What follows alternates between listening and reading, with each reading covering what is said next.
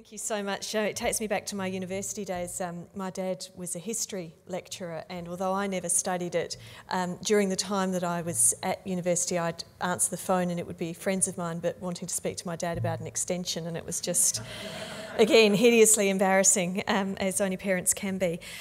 Look, thank you so much everyone for turning up today and being part of this. I have been looking forward to this almost the entire time that I've been Education Minister, which is only since February, because to me the idea of better, deeper and more meaningful engagement by parents in students' education is absolutely crucial as one of the elements, one of the parts of the jigsaw puzzle to making our education system the best it can possibly be. We do it, but I don't think we do it anywhere near enough. And days like today and the week and the workshops and hearing from you around the tables later on, all of that will be added in to making us better able to do this together. And I've got some ambitions that I'll talk about. If I can stick to my notes, I'll try to stick to them. Some ambitions I'd like to see, but one of them is that we see even more parents next year, that we open it up to make sure that we're making all the parents in our schools feel really welcome to be part of this conversation, and I think you'll all have some really good ideas about how we can do that. But I'd like to also point out, before getting into the content of what I'd like to say, how important it is that we're doing this cross-sector. We have, I think, a unique approach in South Australia in comparison to the other states, where we do tend to have a pretty peaceful and cooperative relationship into the three sectors to make a single education system, and being able to grab the opportunity to do that collectively is really important. Sometimes we have to do work ourselves, sometimes we have to concentrate on the bits that we're each running, but also at times we need to think about what's good for the state and how we can cooperate together, and I think this is one of those opportunities. So I thank you all for coming from the three different sectors. Now, when I think about parents in education, and look, temporarily let's set aside the mantra that parents are the first educators, because that's kind of obvious, and we do need to support parents in doing that well. But let's think about the engagement once they hit the system, whether it's preschool or primary school or high school, at each of those stages. How do we engage at that point with parents so that their engagement is meaningful? And I think at one level, we're very much looking for parents to be kind of institutionally engaged. So we try to create lots of opportunities for parents to be on governing councils, to come in and do working bees, to staff the canteen, to run the bus in the absence of alternatives. All of that is absolutely essential and important, and I think we can continue to do that better. But I think what we're looking for today is trying to reach that kind of engagement into the quality of the education experience that each child is also receiving.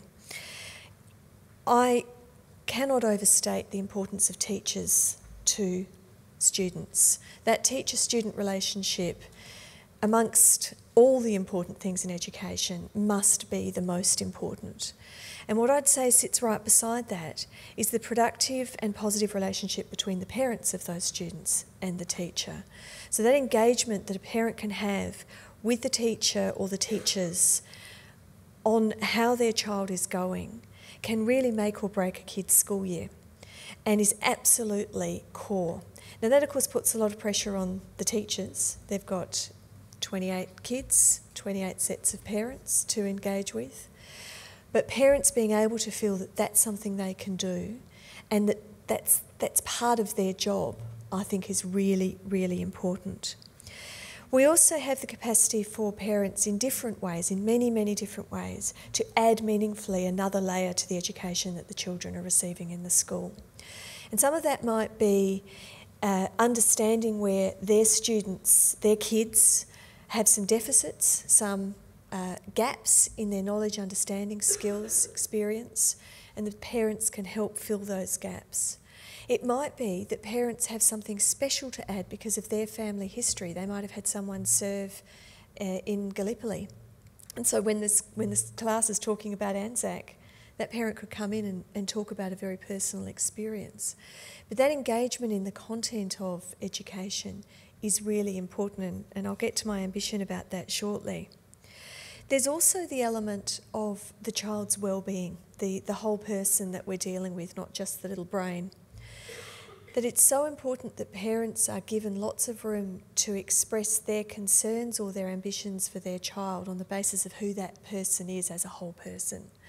Parents are the ones that will spot first, most likely, any development challenges that a child is experiencing. Parents, I hope, are likely to be the first to know, and I'm particularly aiming this at primary school, I think it gets much more complex in high school, when a child is having some emotional challenges at school.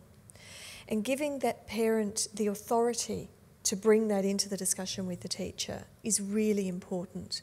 The teacher may not fully understand what's happening with a child in their learning if they don't understand some of those other matters that are very dear to a parent's heart.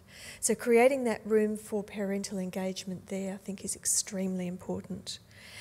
So what are my ambitions? This is terrible. Someone's going to have to take this job away from me at some point, because I think what's happening is that I'm becoming very keen on giving gratuitous advice to people, basically. So I'm given a microphone and, asked questions, and so I like answering them. And some of you may have seen that I did a little op-ed the other day in the Advertiser about reading to your kids. So please take my advice with a grain of salt. I'm just a parent, and I've been an education minister for a few months. I have the benefit of enormous advice, high quality advice from my department. But my view is that there are a number of ways in which we can each help our kids learn better, and that we ought to be conveying that to parents generally. So there's sort of generic tools about how you weave literacy and numeracy into the daily life without making your kids run screaming. I'm not always the best at that. Sometimes I get the pushback. But, hey, how about we count these? Yeah, it doesn't always go well. But we can do it. There are ways of introducing some of the skills that kids need at the home that really backs up the teachers. And we can teach parents that who don't already know. Then I think there's something around identifying ways in which we can give much more specific tools. And that's where the ambition needs some help from you guys. So how is it that we can convey to parents what their kids are expected to learn that year so that they can help with that? Is it the newsletter at the beginning of the year or the beginning of the term? Is it some kind of portal? Are there apps? What is it? But how can we make sure that what happens in the classroom and what your child is expected to learn isn't a mystery that sits behind the classroom door, and then you get the report later on and wonder what happened and how did it happen? So how can we help open up and make more transparent what's going on in that classroom so that where parents can engage, they know that it's possible? So what I really want is to hear from you about how we can better tap that extraordinary resource that every single family has. Now, some families will think, we didn't finish school, or we didn't go to university, or, every family has something to offer their children, a lot more often than they appreciate. So help me in today's session work out how we can better tap that resource so that the child benefits and the family feels that education is part of their business and that they can take an interest as the child goes on. So I'll thank you very, very much for being part of today. Today is by no means the end of this project, and I look forward so much to hearing from you. Thank you.